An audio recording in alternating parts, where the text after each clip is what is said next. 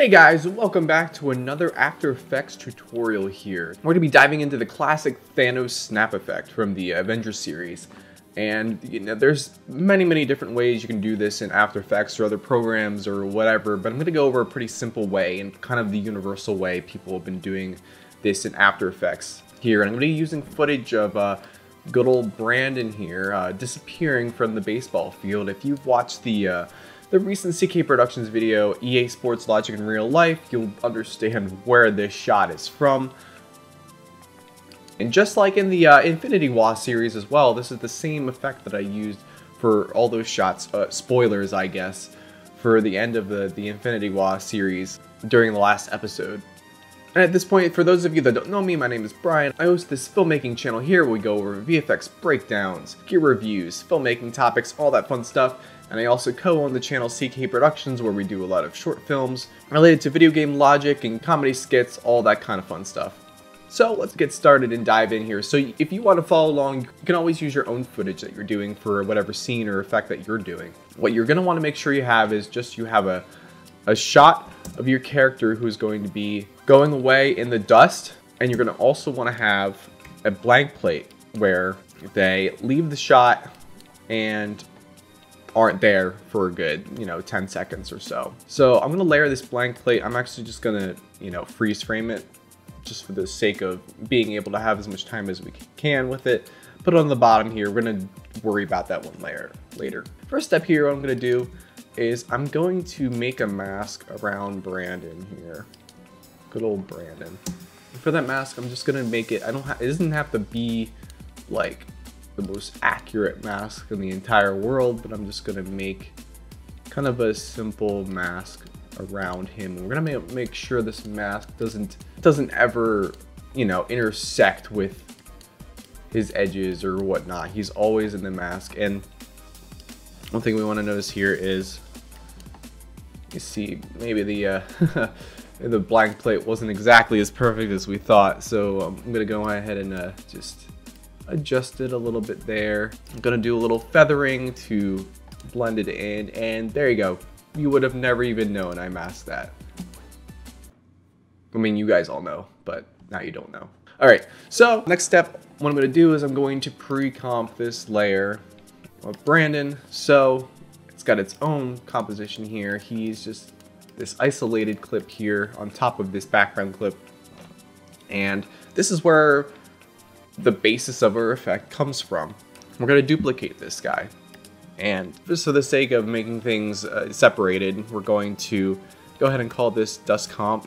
What we're going to do in dust comp is we're going to solo that layer, and what we're going to do is we're going to make another mask around here. So this is a mask that's independent from this mask. Now that we did the pre-composing, we're going to make this mask a little bit jagged, make some jagged edges to it.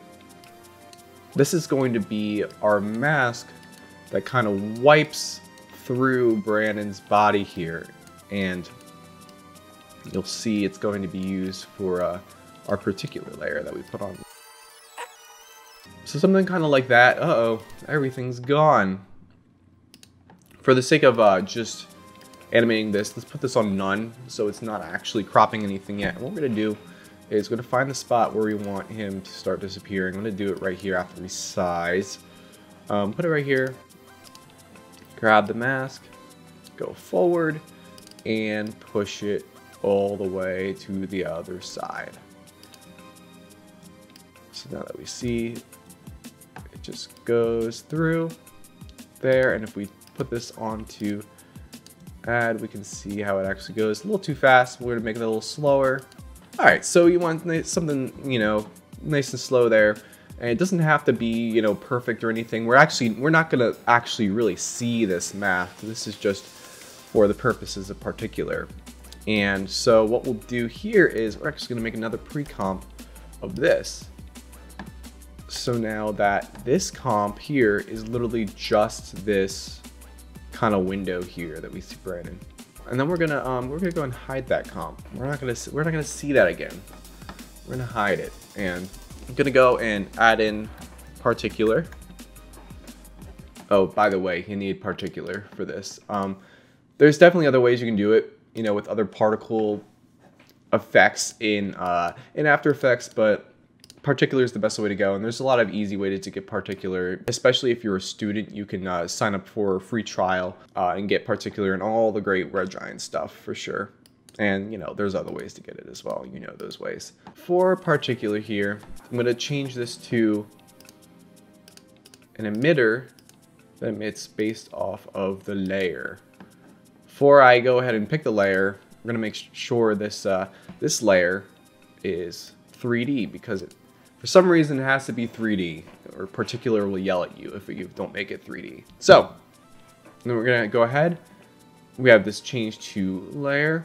We're going to have to just go and find, where is it? Okay, right here, layered emitter. Go ahead and change that to our dust comp. And for some reason, I don't know if there's a problem with everyone's latest version of After Effects, but for some reason, when I do this effect, it doesn't actually show unless I put my quality up to full. So, okay, so to see a little better, we can make this an isolated mode, and we can see there really, with the particle count so low, there really isn't many particles coming off of here. So let's push that up pretty high, like really high. All right, we can kind of see the particles starting to emit here, and they emit as that mask that we made before kind of goes over time. So that's why we kind of made that mask there. So there's a couple things that we want to do. We can go ahead and unisolate this here and have everything showing. We can see the particles starting to form and come off of here, but there's a couple other steps we need to do here. So first of all, we're going to want to visit this layer one more time, and we're going to want to add linear wipe to that. We're going to make sure the angle is at the right angle for your shot, just to kind of go in the same way as that mask we did before that's going across.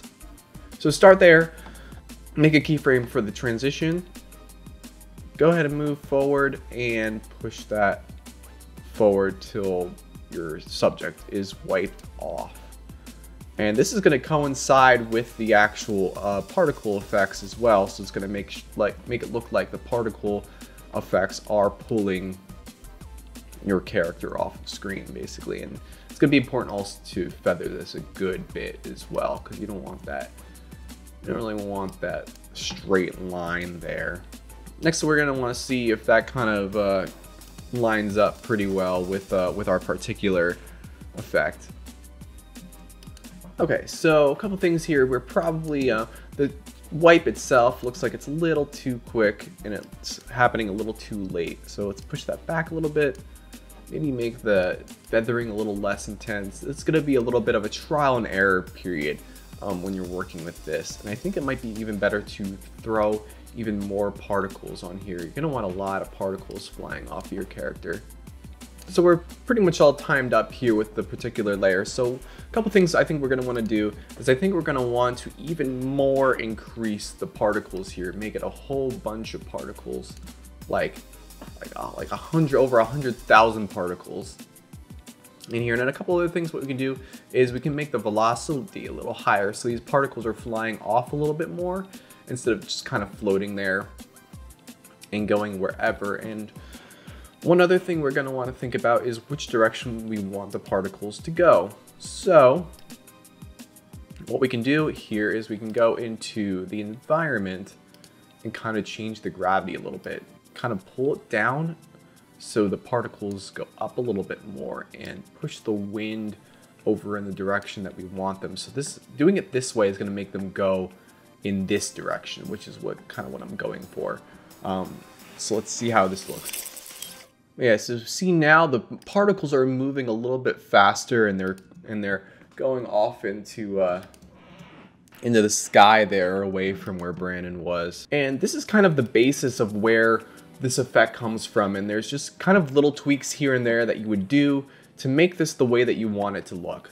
So a couple things that I would suggest doing is, going into your particle size. Maybe some of these could be even a little bit bigger, and we can make size random, so there's kind of a varying, different.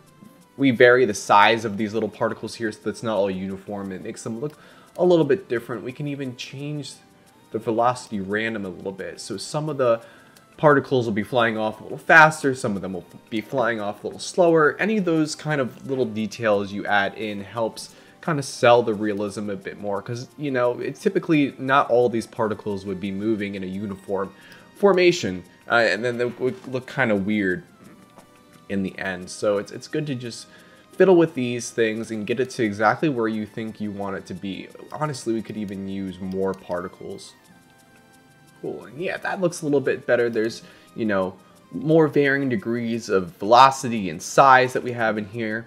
Another good thing to do for something like this is to add motion blur to it as well. You can do that by kind of going to the motion blur option there and hit that, but something people don't really know about all the time is you can actually go into the rendering settings here in particular and sort of actually specifically target the motion blur here of how much motion blur you want to add and how little. And I think we want to add a decent amount here. So I'm going to go ahead and turn it on here and see what that does. I think it kind of affected a little too much. They kind of look like bugs flying off of him now. So I'm just going to go ahead and put the shutter angle down a bit. When you bring the shutter angle down a bit on this motion blur, that's kind of the equivalent of bringing the shutter speed up if you're working with like a traditional camera or something. It's going to add less motion blur to it. I think it just needs a little bit of motion blur. I don't think it needs quite this much of motion blur. That's a bit too much. And what you typically want to do is you might want to have it match what the motion blur was in the scene that you were doing.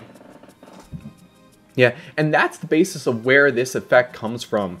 If you're doing it through After Effects here, there's a few ways, there's a few different directions you can go from here. I know that some people like to go and they have the character kind of change a certain color, you know, over the time, maybe more of like a desaturated color over time of the effect. So they're kind of withering away. And then sometimes even put that effect here on the layer where the particles are pulling off of. So that's definitely an option that you can do. Another thing I like to do is I like to throw in a dust element and put it on top of the effect. So we'll go ahead and I'm just gonna flip this around here.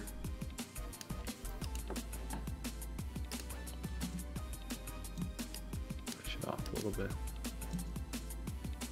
Have it more kind of fade on instead of kind of blast itself on there. Make it a little bit more subtle. And reduce the opacity a bit so it's not quite as crazy as this crazy dust cloud or whatever.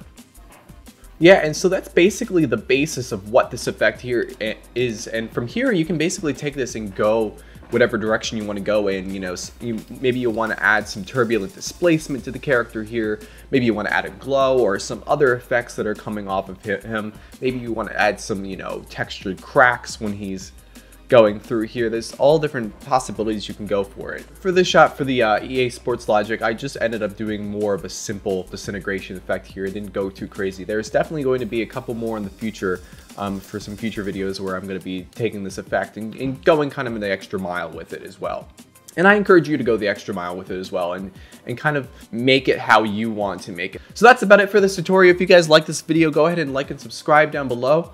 I'll be posting more of these VFX breakdowns and After Effects tutorials going forward, and doing more gear reviews, filmmaking topics, and tutorials, and all that fun stuff, as always. And when you have time, be sure to check out CK Productions as well. So with that being said, I hope you guys have a nice week, and I'll see you guys for the next video. Bye, everyone.